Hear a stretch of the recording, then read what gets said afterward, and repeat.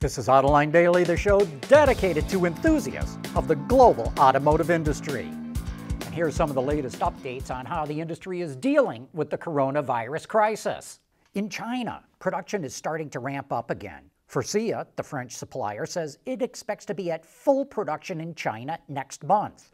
In Europe, Audi says it will start to crank up its assembly lines by the end of this month, but production will ramp up slowly, and many line workers will be in masks and will maintain social distancing on the line. In the U.S., General Motors and Ford are scrambling to try to line up more cash. GM added a nearly $2 billion credit line from several banks. Ford raised $8 billion in new corporate debt. You know, in normal times, major automakers spend about $2 billion a week, and while they've all slashed spending to the bone, they're still burning through a lot of money. Unless they can get production going again soon, they're all going to be in deep trouble. And that may be why the U.S. government just added car sales to the list of essential services. Specifically, the Department of Homeland Security announced that it would classify workers critical to the manufacturing, distribution, sales, rental, leasing, repair and maintenance of vehicles and other transportation equipment, including electric vehicle charging stations and the supply chains that enable these operations, as essential workers.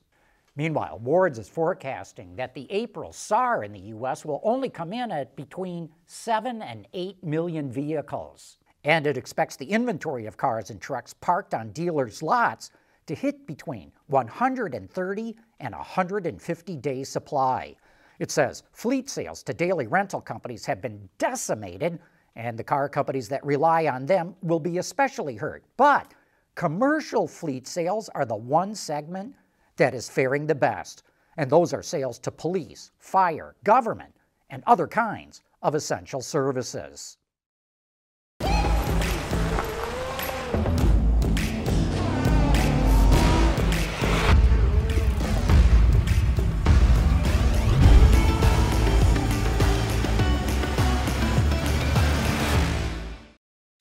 Elon Musk just dropped a few golden nuggets of details about the Cybertruck.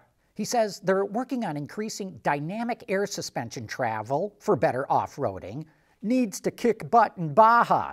Sounds like Musk wants to go after the enthusiasts that would look at the F-150 Raptor or Colorado ZR2. Elon also tweeted that they reduced the size of the Cybertruck about 3% compared to the prototype version, and that resulted in a more level center line and lower windowsill. Tesla starts to plan delivering the Cybertruck later next year. Back in 2015, Tesla showed off this automatic electric vehicle charger that kind of looks like a robotic snake. And now, Chinese EV startup AIWAYS has been granted patents in Europe and China for its own autonomous charger, called Carl. It's available in both 30 kilowatt and 60 kilowatt capacities and can recharge a vehicle to 80% in under 50 minutes. Instead of having to look for a charger, EV owners can summon Carl with a smartphone app. It will use GPS to locate the vehicle, plug in, and start charging automatically. Once it's finished, it will move to the next vehicle or return to its base station. Last week, Cadillac announced it's working on high-performance versions of the CT4V and CT5V. But could a station wagon, a high-performance wagon, also be part of Cadillac's lineup? On last week's Autoline After Hours, we were joined by Brandon Vivian, the executive chief engineer at Cadillac, and here's what his response was to that question. So I will tell you, I've been looking at that many times, and we continue to look for opportunities to make money, and I will continue to do that. So nothing to announce right now, but you know, certainly when you see the enthusiasm of our customers, and when I'm out there talking to our customers and our V Lab members or our V Club members, there is an absolute fanaticism around the V wagons and the wagons in general, and so because of that, we continue to study a future variant. Ooh, great question, Scott. Thanks for sending that in. You can watch that entire show right now on our website or our YouTube channel. About 90% of Porsche 911s are custom ordered, and now Porsche is showing off a new kind of interior that you can also custom order. The contrasting two-tone look adds quilted panels in the seats and doors, and decorative seams stitched in the opposing color. We think the floor mats really pop out. There are 4 color combinations that can be ordered right now, but Porsche says it's going to add even more. Another virtual racing series is kicking off, but this one's different from the others. Skoda's new eSport series is a rally racing challenge where regular fans will get the chance to go head-to-head against their favorite professional drivers. Users will race in virtual Skoda Fabia Rally 2 Evos. Individual results will be put into a ranking system, and there will be prizes for the winners. The competition lasts for 5 days and kicks off this Wednesday with Rally Argentina. Autoline Daily is brought to you by Bridgestone Tires. Your journey, our passion. The Citroen DS is already considered one of the most beautiful cars ever designed in the world, but we really love this custom version. 2 designers wondered what a factory version of a Citroen convertible might look like. But since so many people were already restoring convertibles, they decided to do something Citroen had never done with the DS, make a 2-door coupe.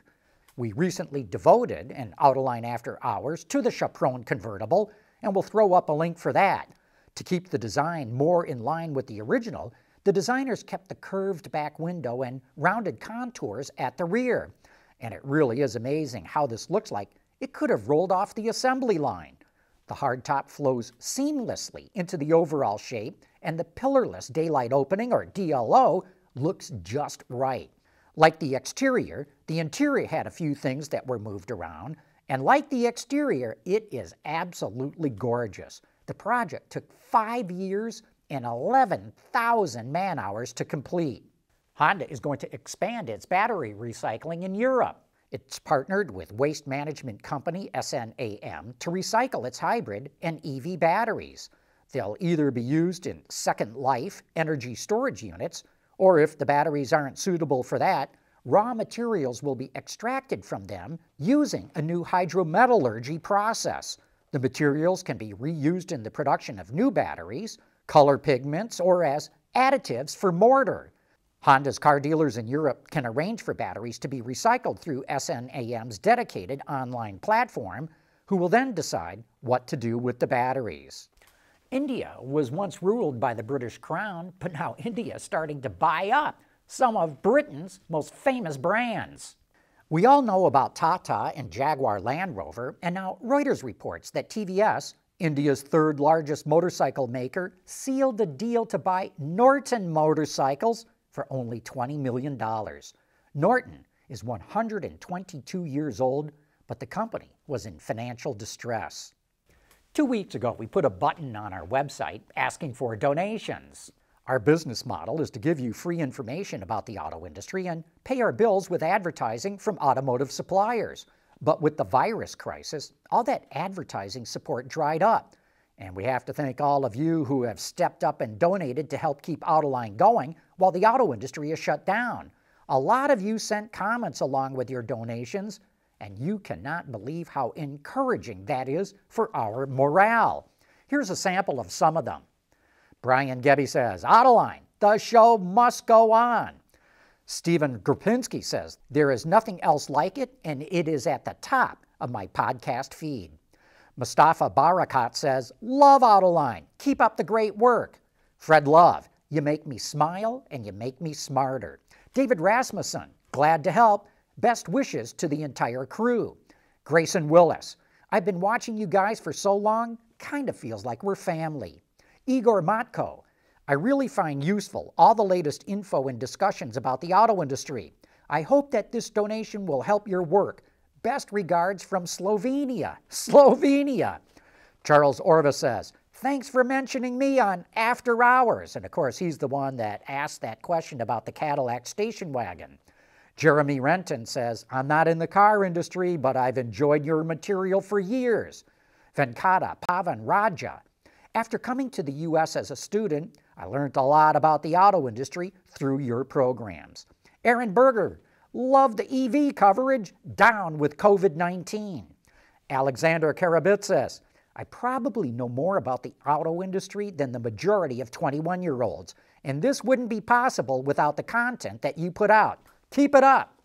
William Rutledge says, being a Detroit boy and working my way through college, working in the steel division during summer break, I feel a kinship with many of the people involved in the industry. And William, I got to tell you something. When I was a college student, I worked my way through school working in the steel plant at the Ford Roo, so we've got a kinship there, brother.